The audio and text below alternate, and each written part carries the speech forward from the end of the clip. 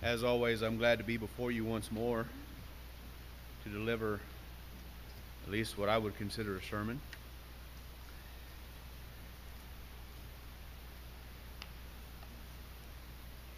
We have read recently, at least a few times, Philippians chapter 3, verses 1 and 2.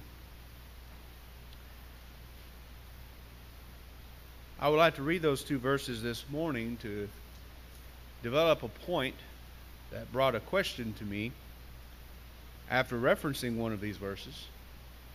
And I hope it will aid us as Christians in defending the gospel. Philippians chapter 3, verses 1 and 2. It there says, "Finally, my brethren, rejoice in the Lord. To write the same things to me indeed is not grievous, but for you it is safe. Beware of dogs, beware of evil workers, beware of the concision." It has been pointed out often that this term here, dog, is used to point to someone who is what we would commonly call morally bankrupt. They're morally lacking. As such, this individual is engaged in habitual moral sin. Now, the question was raised to me, what is the difference in calling someone a dog, as in this verse, and using other terms that we might hear in today's vocabulary regarding our society? In other words, cuss words. Is there a difference? Now, we certainly hear terms that we call cuss words, as well as many others used to attack out of anger, perhaps an attempt at humor, or even to show someone's surprise. We need not go very far into the world to hear these words that are typically called cuss words, four-letter words, or foul language. There was a time, and I can remember some of it, though I haven't been on this earth very long, that people would warn you when they were about to speak foul language. They would say things like, "Pardon my French." But now they seem to want to speak in tongues in an unbridled manner. People who would call themselves gentlemen would not dare use these type of words in front of ladies. But nowadays, some men consider themselves women and vice versa. So what difference would it make in who or in front of whoever you want to use these words? But we see the degradation of our society, if not anything else, simply by the words we use. Can the Christian use these terms? What about if these terms appear on the sacred pages of the Bible? Is there a difference? Well, this morning we will set out to discuss these different ideas and ultimately answer the question, what is the difference between using profanity and using certain terms within Scripture?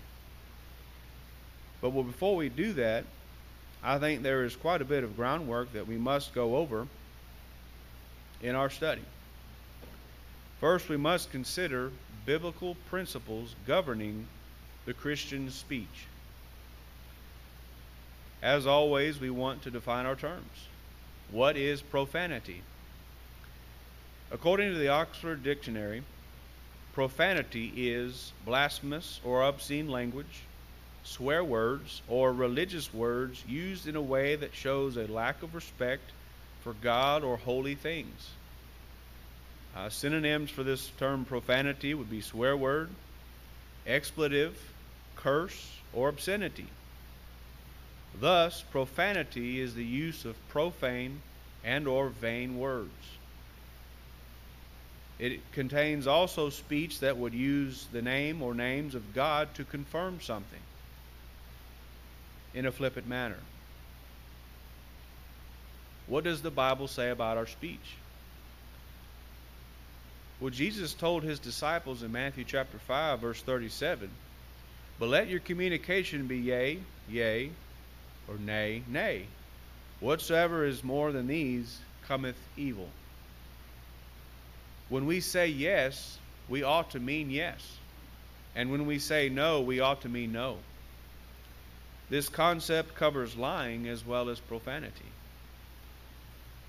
We need to realize that words do in fact have meaning, and we should use them properly.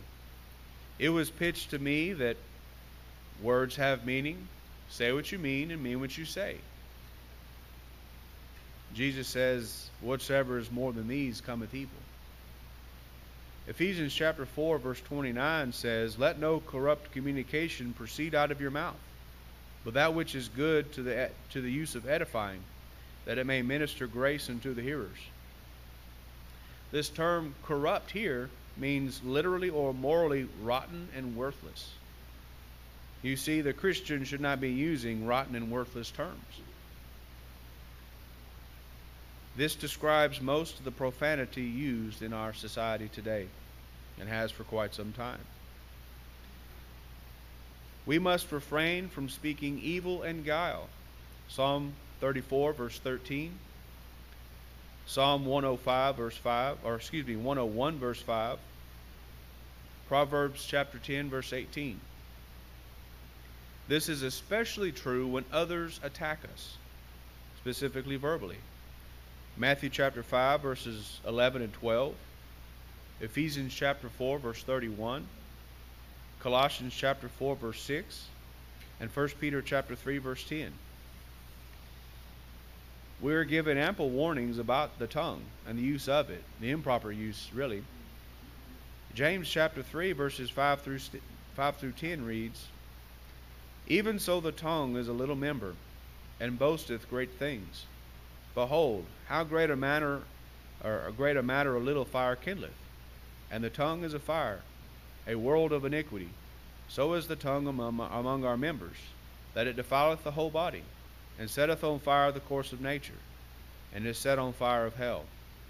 For every kind of beasts, and of birds, and of serpents, and of things in the sea is tamed, and hath been tamed of mankind. But the tongue can no man tame. It is an unruly evil, full of deadly poison. Therewith we bless God, even the Father, and therewith we curse men, which are made after the similitude of God. Out of the same mouth proceedeth blessing and cursing. My brethren, these things ought not so to be." Again, that's James chapter 5, James chapter 3, verses 5 through 10. We are further warned, still in the book of James, chapter 1, verse 26. "If any man among you seem to be religious, and bridleth not his tongue, but deceiveth his own heart, this man's religion is vain." One way to know whether or not someone is a legitimate follower of Christ is by their speech. What do they talk about? How do they express themselves? Do they use these same filthy words of the world? And if that is the case, can we truly say that we are followers of Christ? The Bible has things to say about our attitude regarding this topic. In Exodus chapter 20, verse 7, we're given the third of the 10 Commandments. "Thou shalt not take the name of the Lord thy God in vain, for the Lord will not hold him guiltless that taketh his name in vain." Though we are not under the old law of Moses, the principle still stands true. Psalm 111, verse 9, "He sent redemption unto his people. He hath commanded his covenant forever. Holy and reverend is his name."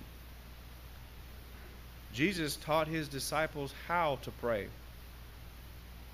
There in verse 9 of Matthew chapter 6, he says, "After this manner therefore pray ye, Our Father, which art in heaven, hallowed be thy name." The term hallowed is holy or sanctified. Holy be thy name. Sanctified be thy name. You see, these verses point to the proper attitude that we must have toward God, our Creator. And the things of God must be carried throughout our lives. not only when we attempt to pray to Him. We must always hold this attitude of reverence toward God. Regarding this topic, the late brother Ken Chumley had the following to say. The reason why these types of words are condemned is because they express a mild oath, invoking of the holy to confirm the truth of what is being stated.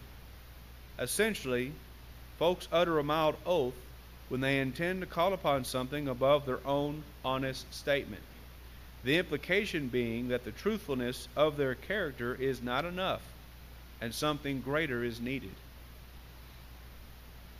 Now, I think it's rather obvious that there are certain words in the English language that are inherently sinful to use as a Christian. So we're not really going to touch on those very often. Now, we must realize that our standard of words is the English language in our case. Certain words are defined certain ways. And as such, if we are to follow biblical principles, we must not use them as Christians. This would apply in any other language. And I think it would be interesting to consider that there are no specific terms mentioned as profanity. It's very similar to modest apparel. We're given the principles that we should follow. If we're going to be modestly clothed, we will be clothed from neck to knee. It doesn't say you must wear overalls all day, but there are certain garments that would be useful in being modest before God and others, and there are those garments that are not considered modest before others. The same is true of certain words that we use. When you consider the definitions of certain words, they are inherently sinful for the Christian to use. I would consider those to be self-explanatory. Thus, we will not be going over them specifically this morning. However, our second point, there are certain words that can be used in multiple ways. You see, some words have more than one meaning. They often have at least one wholesome definition. However, sometimes they can take on a corrupt meaning. But what determines this usage? It must be the context in which these terms are found. This would include euphemisms as well as words of exclamation. A euphemism is a mild or indirect word or expression that is substituted for one that's considered too harsh or too blunt when referring to something unpleasant or even embarrassing. And an exclamation is a sudden cry or remark, especially expressing surprise, anger, sadness, or even pain. We must note that not all euphemisms and all exclamations are sinful. When used correctly, they convey the message that we want. A couple of examples. What do we typically say nowadays when someone has died? Well, we might say that they passed away. The book of 1 Kings makes use of the phrase, he slept with his fathers. That individual has died. There's nothing wrong with that. It's conveying the message that we are intending to convey, and there's nothing wrong with that message itself. Over this last weekend, many folks, I'm sure, have exchanged gifts. What do you think a typical response would be out of surprise and appreciation? Wow, or maybe even a thank you. After all, we should be a grateful people.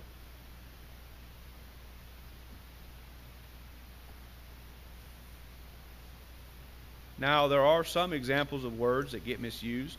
We would like to call your attention to them.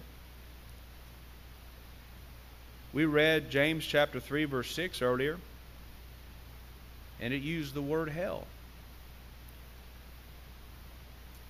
As you read that verse, and even as I read it aloud, did we use foul language? Did you cuss? What about Mark chapter 16, verse 16? There it's written the use of the word damned. Same question. When you read that aloud, when you read it to yourself, are you cussing? Are you using foul language? What about Psalm 25, verse 2? O my God, I trust in thee. Let me not be ashamed. Let not mine enemies triumph over me. Did we just take God's name in vain? Absolutely not. No to each of these questions. Now contrast that to how his name is used nowadays by most of those in society. What about the word love?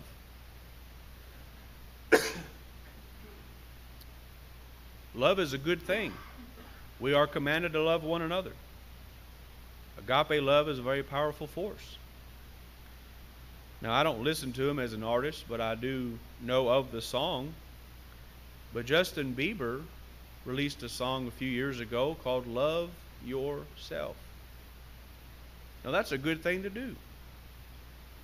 Now, if you're struggling with depression and, similar forms of anxiety, that's one thing they tell you. Love yourself. You see, if I am supposed to love others, I must first learn how to love myself. However, if you learn the context of that song, that is not at all what he's trying to convey. It is a much more foul usage of that term. In fact, no Christian should ever be listening to that song. Certainly not replaying that song. Now, also consider where we are. We're in Texas. And a lot of people have guns. What do we typically like to do with those guns? We thoroughly enjoy to shoot them. We shoot at something downrange to hone our skills. We want to aim for that bullseye. We ultimately want to hit that bullseye. So that would be a proper usage of that term. However, if I use that term as an exclamation, it takes on the meaning of another four-letter word that we might hear other people that we would consider heathens commonly use. And I would challenge you to look up that term and see how it's defined when used as an exclamation. What about the casual use of profanity? We would commonly refer to these as filler words, where some might say or pick any other word. Many in today's world would typically use different words of profanity. Typically, whenever someone is having difficulty expressing themselves, they use these base words. Often these people utter these terms without even realizing it. But by doing so, they're only showing their own ignorance. Hearkening back to the verse we already read, Matthew chapter 5, verse 37, but let your communication be yea, yea, nay, nay. For whatsoever is more than these cometh evil. You see, it would be inappropriate to convey a message that we don't mean. And if these people are communicating, or at least attempting to, and using words that they might not mean, they're going beyond what Jesus is saying here.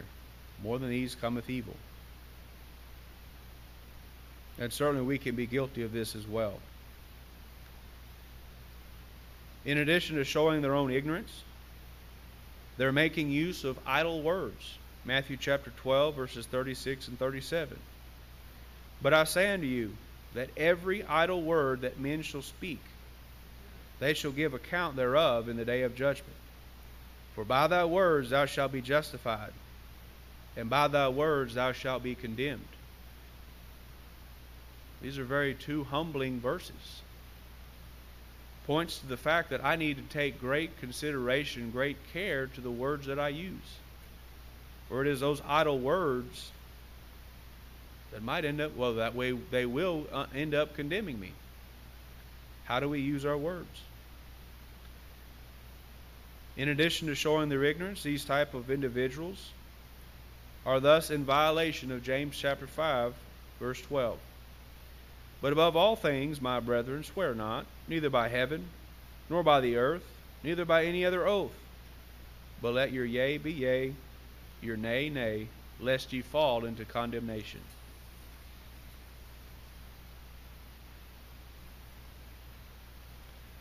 Now finally, where we've been working towards this morning.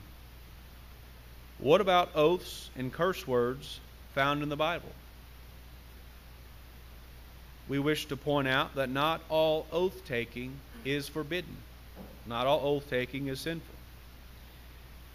We see in Matthew chapter 26, verses 62 through 64, that Jesus testified under oath. Verse 62, And the high priest arose and said unto him, Answerest thou nothing? What is it which these witness against thee? But Jesus held his peace. And the high priest answered and said unto him, I adjure thee by the living God that thou tell us whether thou be the Christ, the Son of God. Jesus said unto him, Thou hast said. Nevertheless I say unto you, hereafter ye shall see the Son of Man sitting on the right hand of power and coming in the clouds of heaven. So again, Jesus testified under oath. Paul, we find, asserted certain things, certain of his writings, with an oath. 2 Corinthians chapter 1, verse 23. Galatians chapter 1, verse 20. Philippians chapter 1, verse 8. And Romans chapter 1, verse 9, which reads, For God is my witness, whom I serve with my spirit in the gospel of his Son, that without ceasing I make mention of you always in my prayers. He called God as his witness. That would be an oath. Hebrews chapter 6, verse 13, we find that God swore by himself.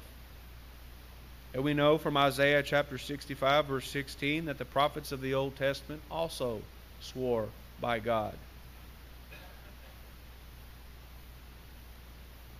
So oath-taking can be done in a correct manner, which is the point we're trying to bring out here. More often than not, however, many people improperly make oaths. Next, we see that cursing can be properly applied as shown in Scripture. Galatians chapter 1, verses 8 through 9. Now, I think we typically read this and kind of gloss over the terms that he uses here. But Paul pronounced divine judgment. Again, Galatians chapter 1, verses 8 through 9. But though we, or an angel from heaven, preach any other gospel unto you than that which has been preached unto you, let him be accursed. As we said before, so say I now again, if any man preach any other gospel unto you that ye have received, let him be accursed. He even said it twice. Let him be cut off from God. It doesn't get much more blunt than that. But Paul used it correctly. That was the idea that God has towards any who would attempt to preach another gospel that has been ordained. We see that Jesus employed similar tactics in his teaching. After all, he called many hypocrites. Matthew chapter 22, verse 18, and in several places throughout Matthew chapter 23.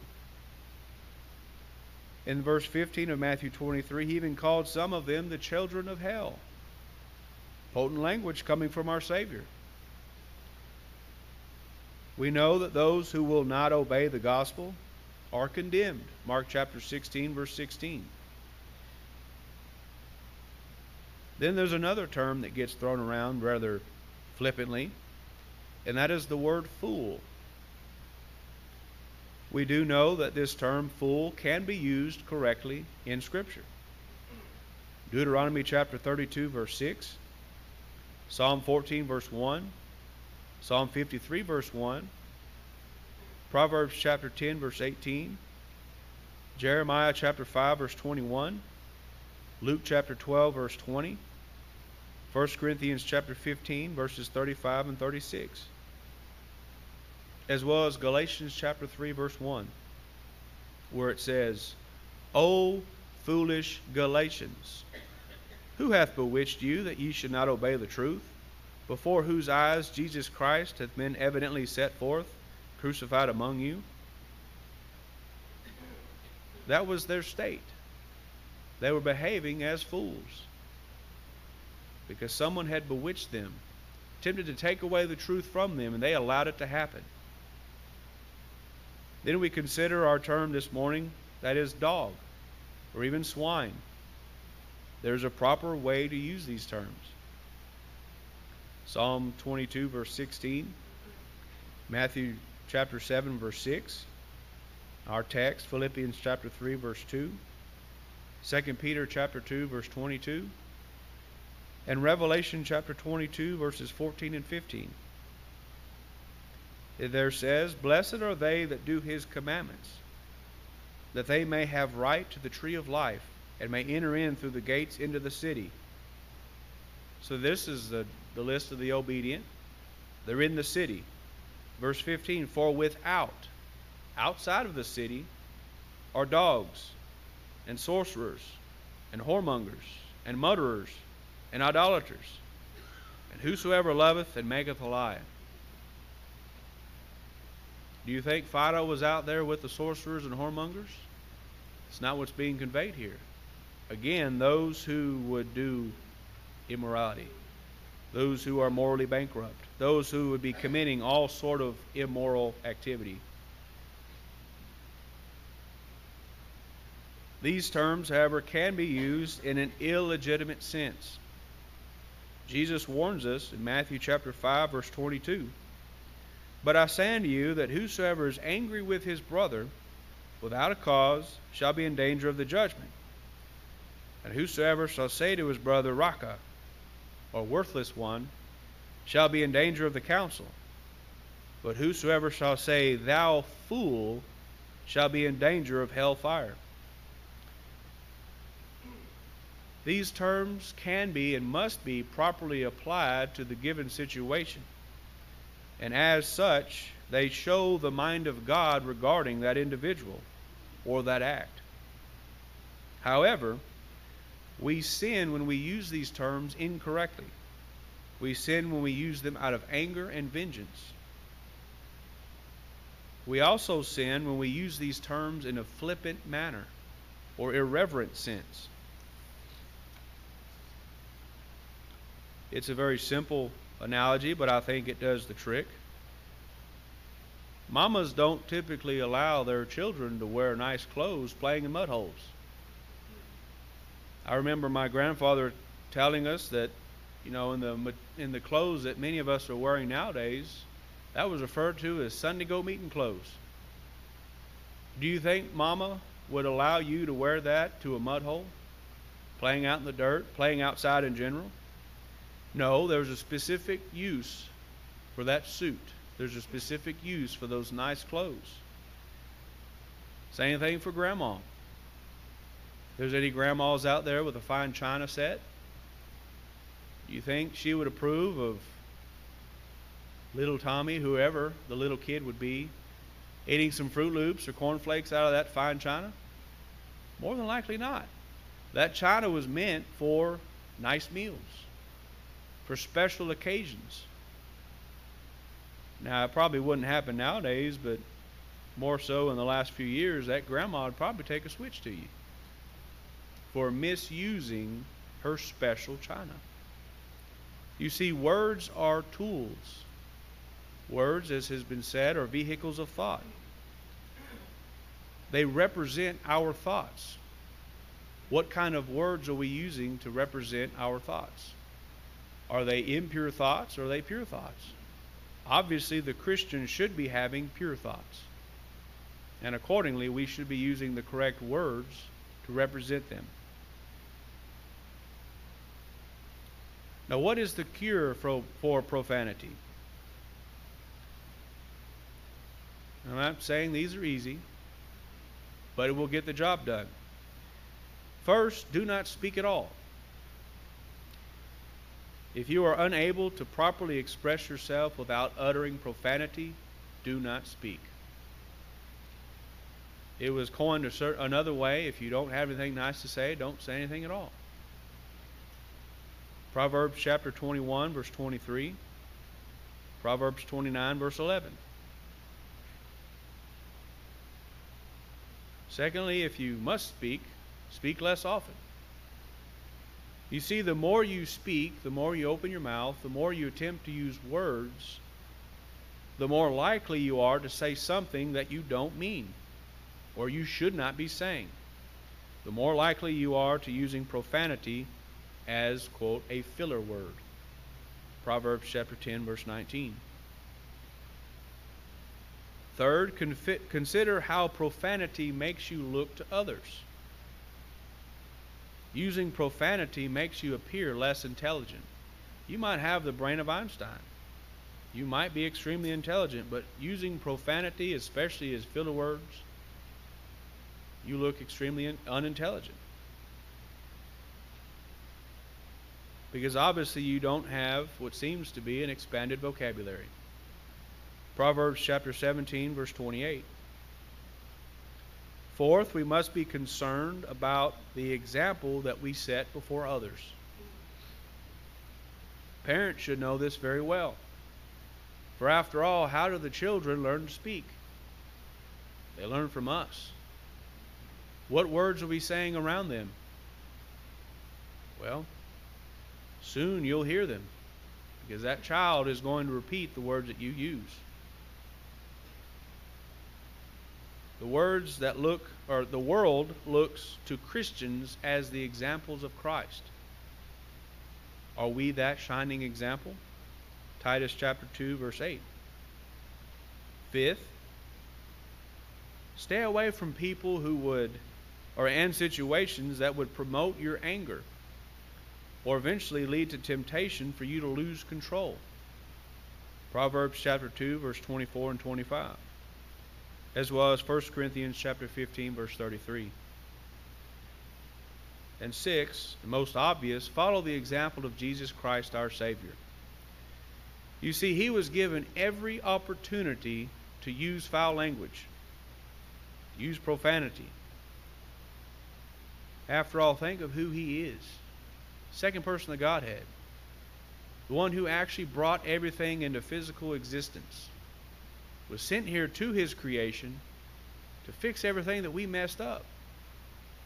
If anyone ever had cause to use foul language, don't you think it'd be him? And what did he do? He didn't use it. 1 Peter chapter 2, verses 22 through 23. No guile was found in his mouth. Be like Jesus. He is our example.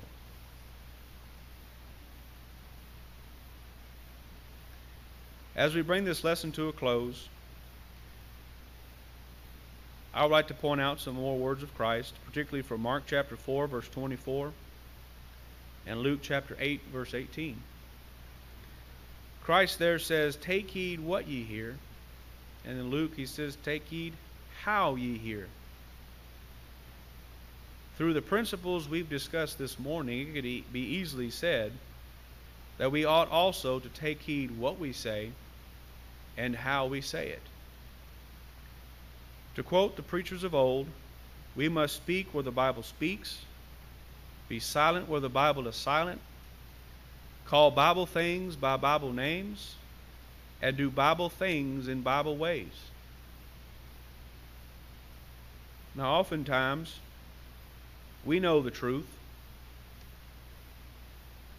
but through lack of use, we cannot properly articulate our thoughts. So when this question comes, you say you can't use foul language, but the word that you claim to cling to uses it very regularly. What kind of answer are you going to have for that question?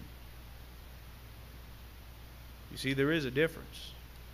We must properly use the words that God has shown us. Unfortunately, sometimes we can resort to using these words of profanity as filler words.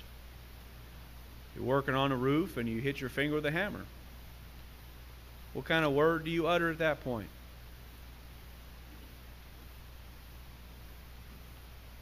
These types of words have no real place in the Christian's vocabulary. Are you guilty of using this type of language, or any other sin for that matter? This morning we have the opportunity for you to confess and repent repent and confess, and you'll be forgiven. 1 John chapter 1, verse 7 through 9. The blood of Christ will cleanse you of all your unrighteousness. However, if you are not a Christian, why not become one this morning? It's not an easy journey, but it certainly will be worth it if you're faithful to God. One thing you must give up if you are of the world is your foul language. I know that was one thing that I had to give up. I wasn't entrenched in it as many others might be, so it was a rather easy thing for me to give up, but it was still something I had to get over. Don't use this term in this situation. These are sinful words. If you are interested in becoming a Christian, you must have faith in Christ. John 8:24. You must repent of your sins. Acts 17, verse 30. You must confess Christ before others. Matthew chapter 10, verse 32 and 33. And finally, be baptized for the remission of your sins. Acts 22, verse 16. At this point, you are a Christian. And at that point, the work and the journey have only begun. And at that point, you must live faithfully unto death. Revelation chapter 2, verse 10. Now, if there is any need this morning for those who wish to become a Christian, or for those children of God who might have sin in their lives who would like to remove it, whatever the need may be, please make it known as together we stand and sing.